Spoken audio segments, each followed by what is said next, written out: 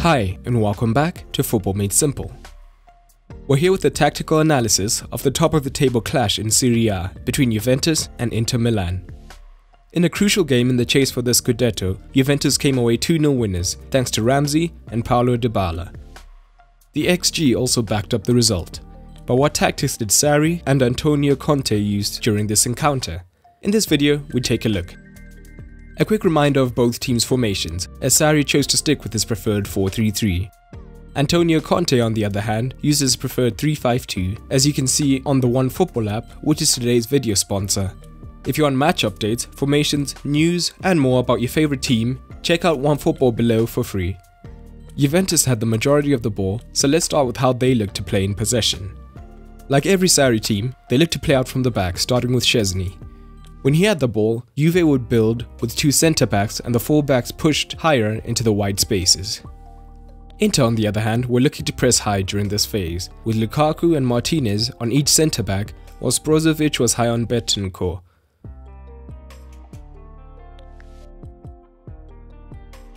With limited options, Szczesny would then look to play into the full-backs.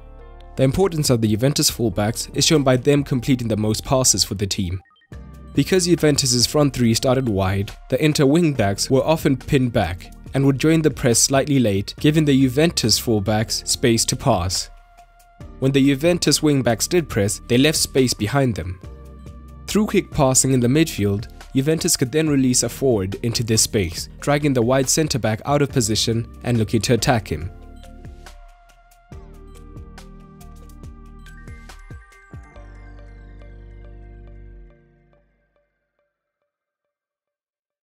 But Juventus' wide central midfielders in Ramsey and Matuidi are very industrious, and when higher up the pitch, they could look to repeat this pattern.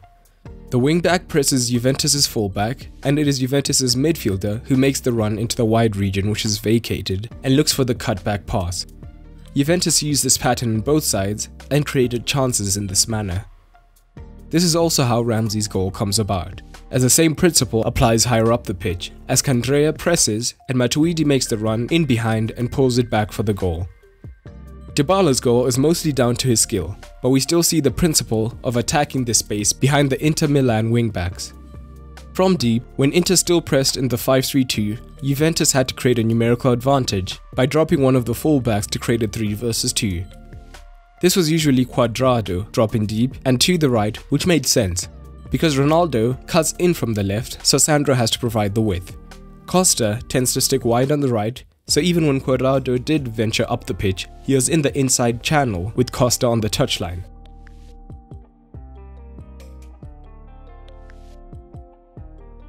Here we come to another problem which Inter faced. When Juventus had the ball in this 3, Inter's forwards and midfielders pressed, but with Juventus' forwards staying high, the Inter defenders could not join the press, thus leaving a gap here between midfield and defense.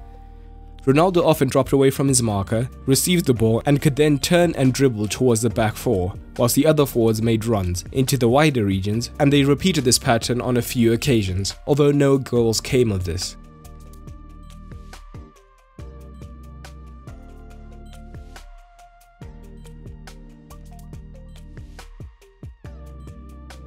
But how did Inter play in response to this? They too looked to play out from the back in their 3-5-2, and Juventus pushed high but didn't necessarily press frantically. Their front three positioned themselves quite narrow to focus on the centre-backs, and so did the midfield.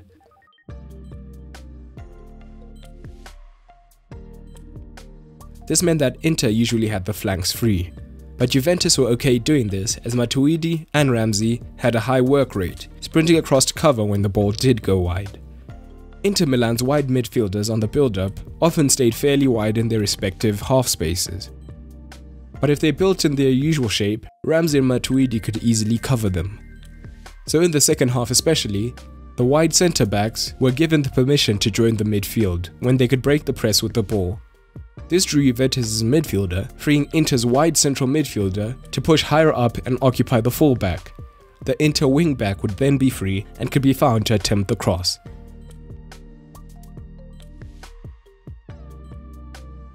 This was a pattern repeated on both sides, and Inter looked to overload the box during this phase for the cross.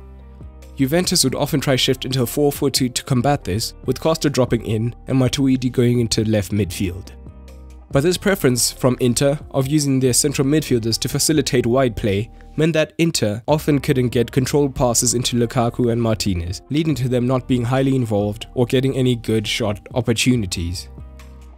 Juventus will be happy with the win, but there is still work to do to secure the Scudetto. But how do you think Serie A's top 3 will look come the end of the season? Drop it down in the comments below. Check out some other videos at the end of this one.